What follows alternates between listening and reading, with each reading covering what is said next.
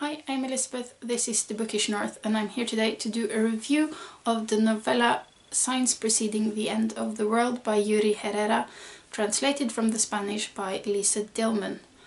This was first published in Spanish in 2009 and this English version in 2015. This was a book I really enjoyed. I would go so far as to say it's my favourite book of the year so far. And even though it's a very short book, it's only 107 pages, it really packs a lot of punch.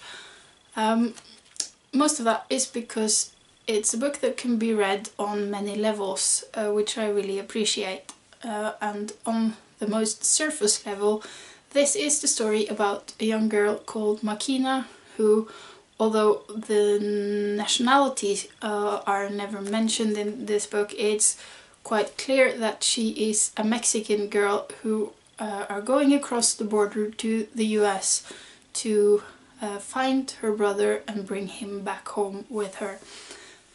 So at the core, this is a classic quest story of someone going someplace to fetch something and go back home again. So there's that part of it.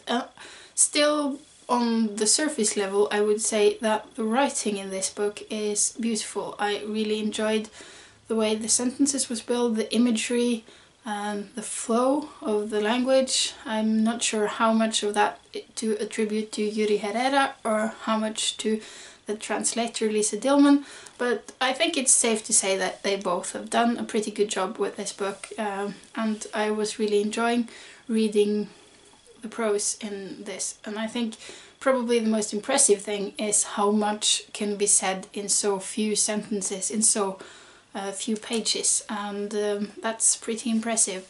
That's something a lot of authors could learn a lot about, actually. Many books that are way too long, and this is not one of them.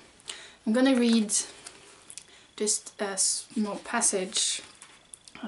You have to excuse my reading because this is not my native language, but I'm going to try to do as good as I can. And me being me, this excerpt is of course about language, and more than that, it's about the meeting of two languages, in this case Spanish and English.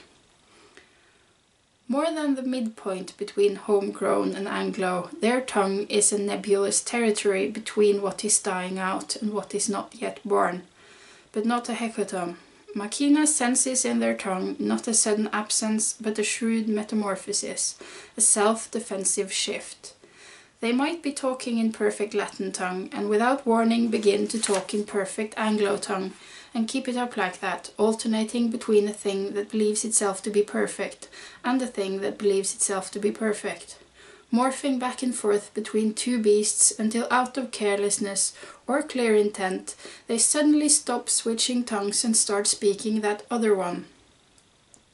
In it brims nostalgia for the land they left or never knew when they use the words with which they name objects, while actions are alluded to with an Anglo verb, conjugated Latin style, pinning on a sonorous tail from back there.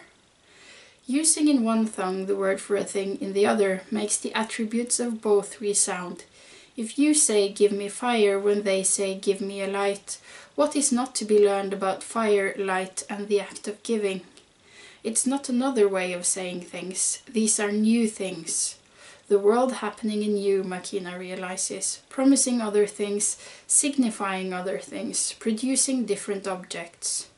Who knows if they'll last? Who knows if these names will be adopted by all, she thinks. But there they are, doing their damnedest. So all the writing in this book is like that, and I really enjoy that. But this book can also be read as other things. One of the ways to see this book is through feminism, because Makina is a very strong female character. I don't really like that term, but she's a very independent character. She knows what she wants. She's very clear on her goals. She's used to getting her way, and we see her through the entire book in interactions with lots of different people, and where maybe the power balance you would think would be a bit skewed, but they're always more level than you'd think in advance. Like in the beginning of the book, she's meeting up with the three big guys in her hometown, the three kind of mobster bosses, it seems, but she's kind of on level with all of them. And when she meets someone later in the book who gives her trouble, she's perfectly able to take care of herself. And meanwhile, also at times she's scared and uncertain, and she's just a well-rounded character. But that's one way to see or read the book, to look at all the individual encounters she has with different people, and look at the power balance in all of them, and who has the power and what gives them that power. That's a really interesting thing to look at in this book, I think. Another important thing about this book is how it deals with immigration, or maybe even the broader term migration, about people being on the move and how this will change you no matter what you think of it going into it.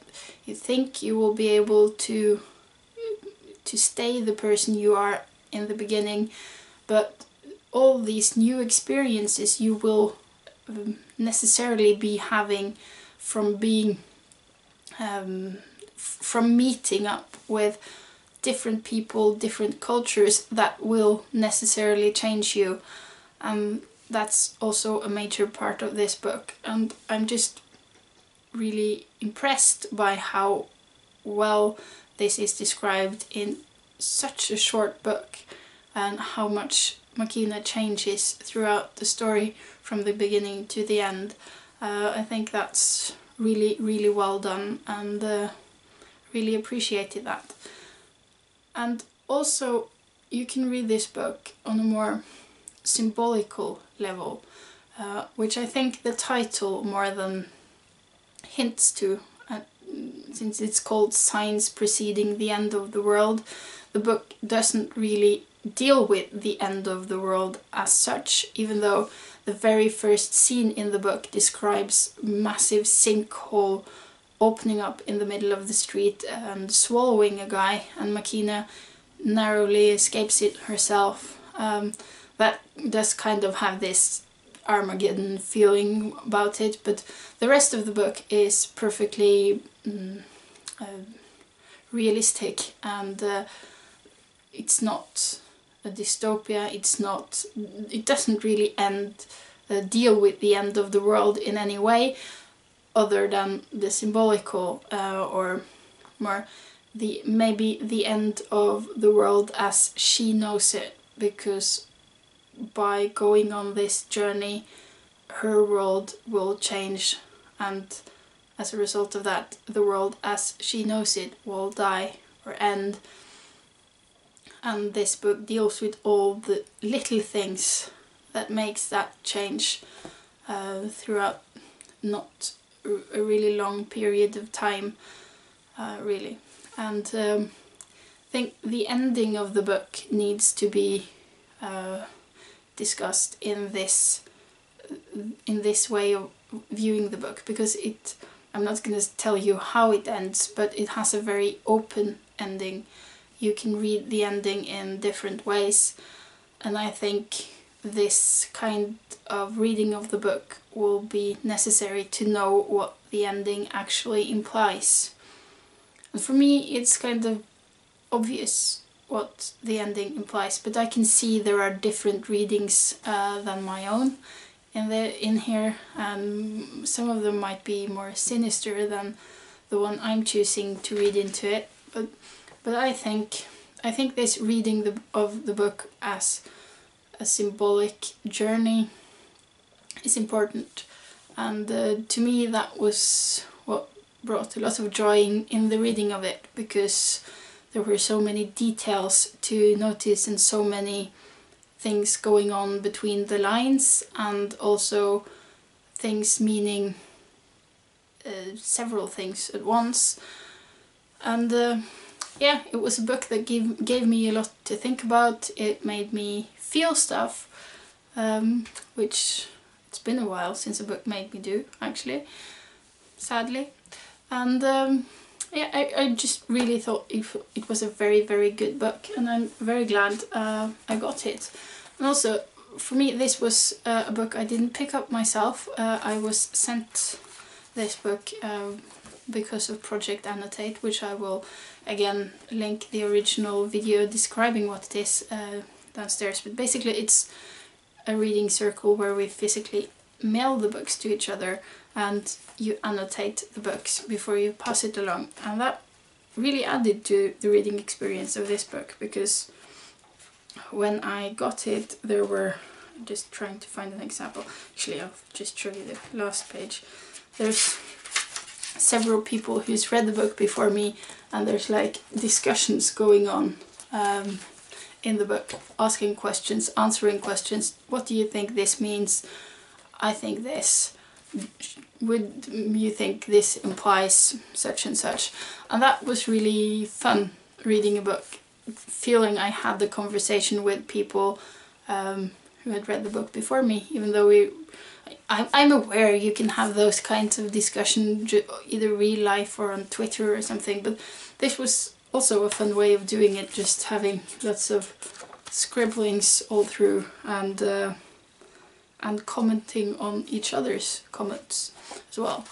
So yeah, this is a book I would definitely recommend. I know he's got another book out in English that I'm gonna be getting my hands into. I might even buy this one, because I think this is a book I will want to be rereading at some point, and see what I missed the first time around, because I think this is a book that will stand up to being read again and again, and that I will be able to find something new in the second and third and fourth reading as well. So yeah, if you haven't read this, I would definitely recommend picking it up.